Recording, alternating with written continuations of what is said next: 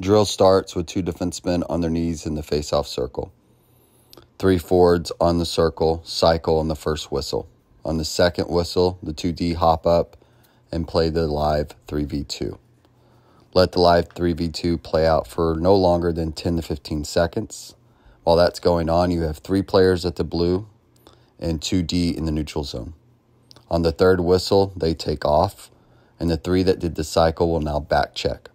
This is a great drill to work your back checking system, figuring out where your commitment level is on your back check.